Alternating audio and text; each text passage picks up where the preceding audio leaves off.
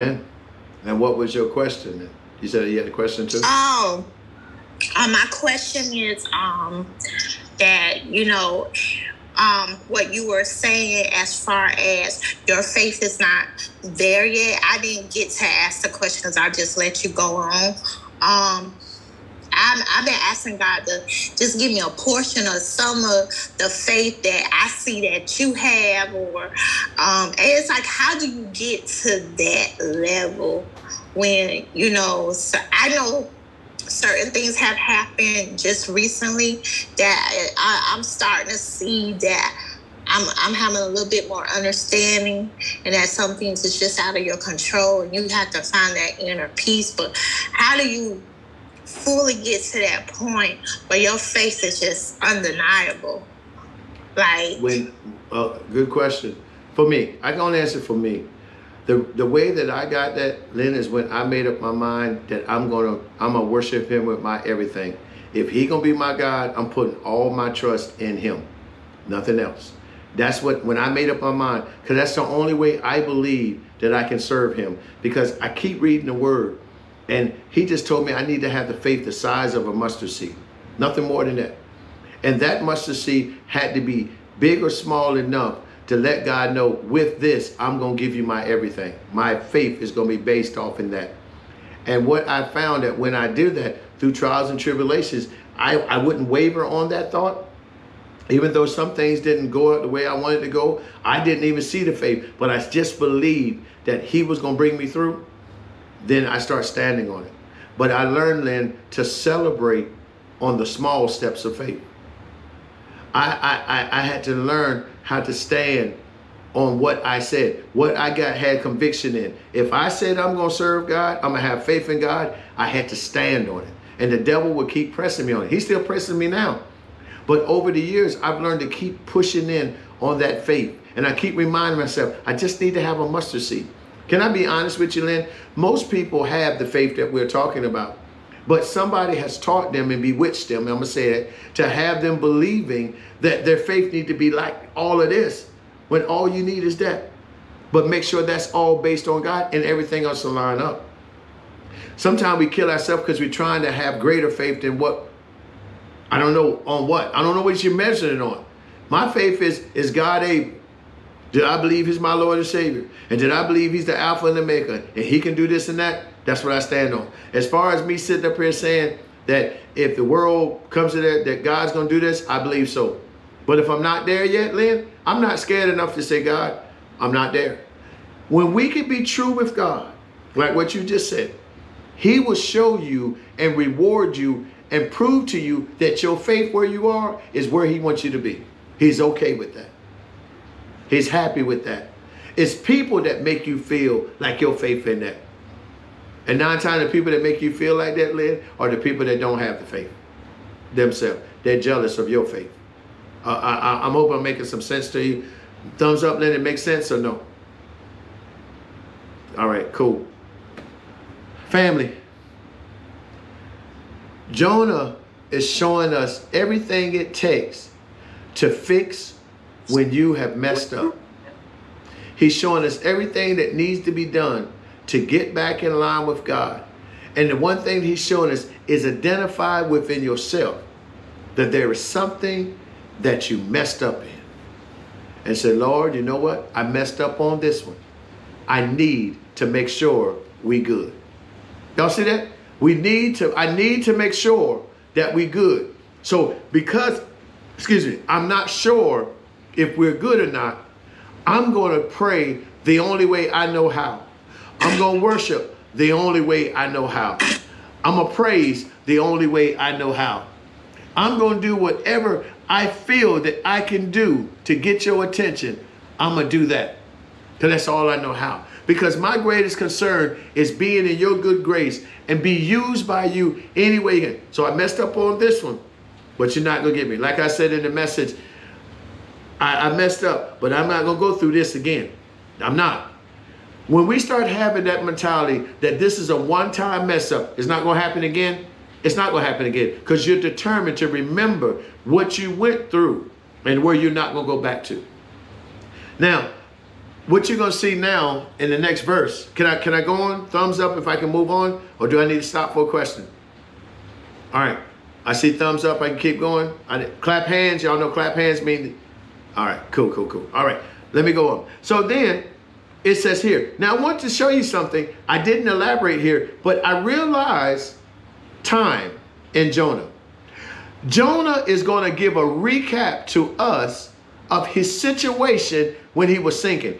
Do you realize in verse 6, the fish did not grab Jonah as soon as he came out the water, when he got thrown in the water?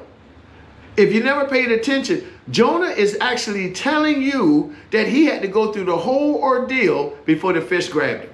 Look at what he says. He said, I went down to the bottom. Wait a minute, let me go back. Verse 5. The water compassed me about, even to the soul. The death closed me around me, and the weeds were wrapped around my head. And y'all catching this? Jonah is actually telling us, hey y'all, I don't want y'all to get this thing twisted.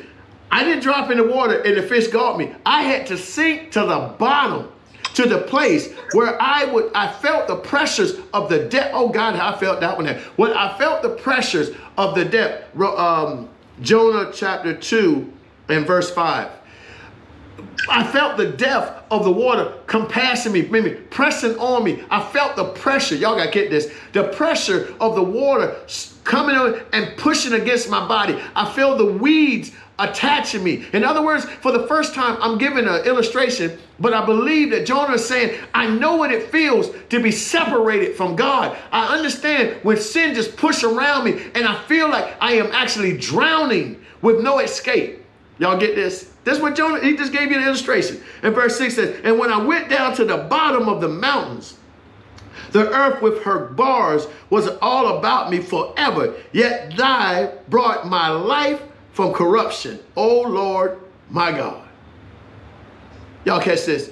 He's now saying, I was about to just tap out, gone. But yet, even you took me through all of that, your still mercy and grace still was there to comfort me. Anybody caught that? Even though I'm wrong, even though I'm being punished, even though I'm at the blink of losing everything, you still was there. I don't know about y'all, but that was a shouting moment for me, because I realized that Jonah was telling me, James, I understand your story. When you had all manners of evil against you, when you messed up greatly, your God still believed that you had purpose. Your God still believed that you were going to do exactly what he needed you to do in time and in season. But you had to go through this ordeal, as Lynn said, to find your faith. You had to go through this deal to find your trust. Or better, you had to go through this deal to learn how to be obedient to God. What am I saying to you all? Some of you all are going through right now because of disobedience. And instead of you having addressing your affliction, you keep on adding more to it. And then you're sitting up there and become spiritually jealous over somebody who can praise, or somebody that can worship, or somebody can run around the church, or somebody can testify. You mad because they can talk about the goodness of God, but yet you have the same potentials to receive those blessings, but you're too caught up in your sin. Listen, family, y'all got to understand, some of y'all need to check your circles. Your circles are causing you to sin. Your circles are causing you to act out of character.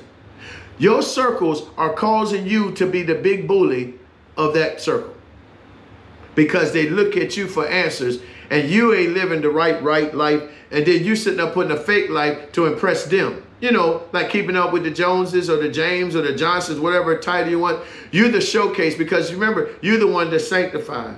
You're the one that's Holy Ghost filled. And every time a blessing comes, you the one attached to it. You know, you lie more than you praise. Nobody gonna say amen to that. It's okay. It's true. The problem is, saints, it ain't for you to sit up here and try to make this thing pretty. When you go through, you go through. But see, the problem is, you can't tell others that you jacked up. You can't say, hey, you know what? Today's not the day. Today, I'm not where I need to be. So y'all bear with me. Let me get myself together. I'm going to get myself together. Then I can talk to you again. But right now, you got to let me have my problem, because I got to fix this with God first. And then people going to look at you like, wow, that's something. When they having a bad day, they can say, hey, you know, I'm not as good as I was yesterday. I need to seek God even the much more, because I got to get in line. I understand who y'all are, but right now I need to make sure I'm back to whose I am. But y'all come to church knowing that you jacked up from the floor up, flipped over backwards, can't find your way out. And then when somebody, the elder, say, can we pray? You sit there stuck. Well, you can't hear the prayer. But the Bible says the strong take on the infirmity of the weak. What if that prayer that Elder Epps is about to send up is the thing that breaks out your situation, the thing that throws you that lifeline, that pulls that hook, that anchor out the ground and sets you free? You don't know. The Bible says make your confessions known. Why? Because there's somebody over there that's been through what you did, and they got a testimony to drive you out. What did he tell Paul and Peter? Don't worry about their faces. There's some help in the city. God got people to help you in your most problematic days. But if you don't tell nobody, you sit there and suffer. Like somebody got osmosis, going to pick it up in the atmosphere. Boom, Brother James is sick, so here we go. No, buddy, that ain't happening. See, you got to speak. Then the Bible says, I know what you're going to ask before you even say it. But he needs you to say it so he can hear you and put that movement in place. The Bible says this, I have you not to be ignorant. He said, with all you'll get is get an understanding. He said, if a man seeketh wisdom, let him ask. For I will not withhold no good thing from you. That means, and he said that when you pray, he said, I give you